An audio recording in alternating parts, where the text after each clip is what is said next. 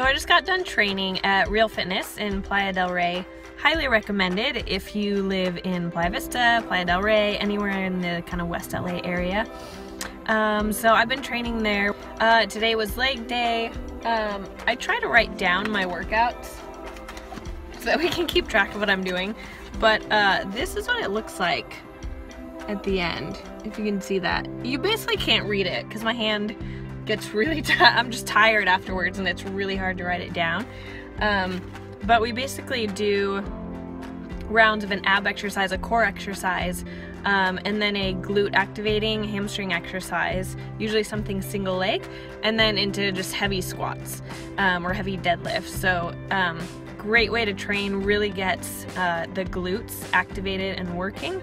So that's pretty much what we do every time that we train, and it jacks the heart rate up. Like, I burn about 400 calories. I have a Polar watch that tells me my heart rate and calories that I'm burning. So it's incredibly tiring, a great workout. And then I am having a protein shake. Really important to eat after your workout so that you can restore the glycogen in your muscles and rebuild quickly. So you want to eat within about a half hour of working out. So I'm doing a protein shake, and then I'm gonna have a couple of rice cakes. So I'm getting both protein and carbs in. So it's really important to get both of those in after you work out. Also great for before you work out. Have kind of a light protein carb combination so that you have enough fuel for your muscles and so that you spare the protein and the muscle in your body. You don't want to use you don't want your body to break down muscle in order to give you energy. So you want to make sure you're fueled, and then you want to make sure you restore all of that to your body as soon as you're done working out. So I'm gonna have that. I'm running an errand. Then I'm actually going back to my apartment complex to do about an hour of low intensity cardio, kind of up a hill, so that again there's a little bit of an emphasis on the glutes and hamstrings. So luckily today is a holiday, so I'm not working a full day, so I have time to do like 2 hours of working out. A little bit crazy, I know, but that's what you gotta do to lean out. And I'll just share too, I have a lot of clients who make mistakes and have hang-ups in their diets and get really frustrated at not making progress quick enough. And I always remind them that that is normal and that's okay, and that is sort of how I've been feeling over the last few days. I had a little moment the other day where I just felt like I was all gung-ho, was like, I can make this work, I'll do it quick, I'll figure it all out, I'll be awesome, it'll be great.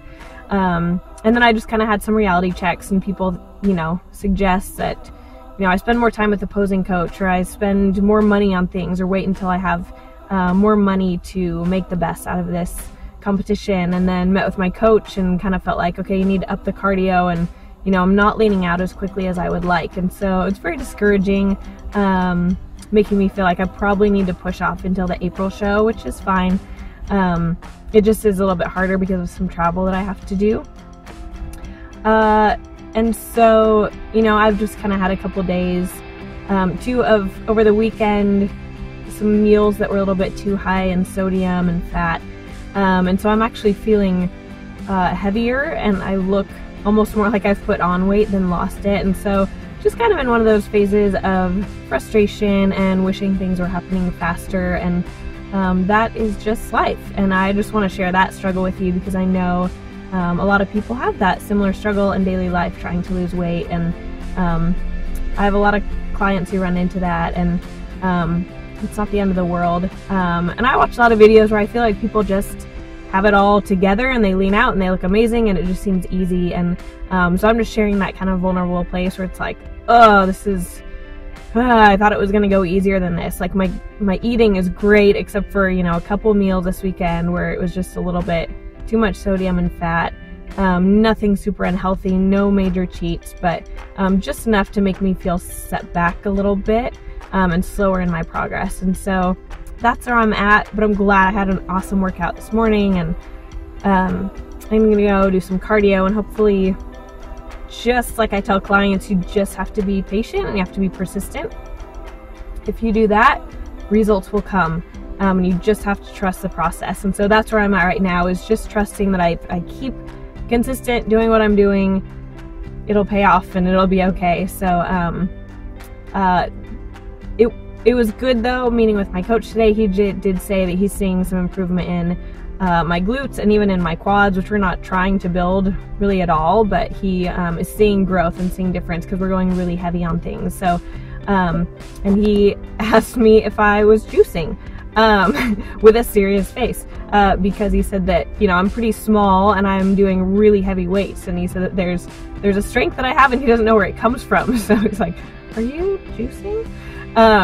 So I'm not. I'm a natural athlete. I don't even know how to juice if I wanted to, and I don't want to. So so that was kind of a good compliment. And he was just saying, like, there's about 5% of the population is like us. It's people who get working out and people who go heavy and people who can push past mental barriers and push past, oh my gosh, this is heavy, and just do it and lift hard and lift heavy and be willing to do it. And it's not easy, and it's kind of a smaller percent of the population than I would have guessed. And so that was kind of encouraging too. Like, okay, maybe I do have something in me that's different that will enable me to do this competition well and actually look good and feel confident about the way that I look when I do the competition. So remember those things too if you're struggling with weight loss or a program, anything like that.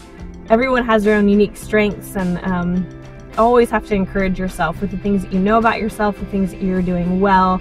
Keep those in mind to keep you fueled when it gets a little bit tough and when you feel kind of discouraged, and just keep pressing through and keep going, keep being strong and doing the best that you can.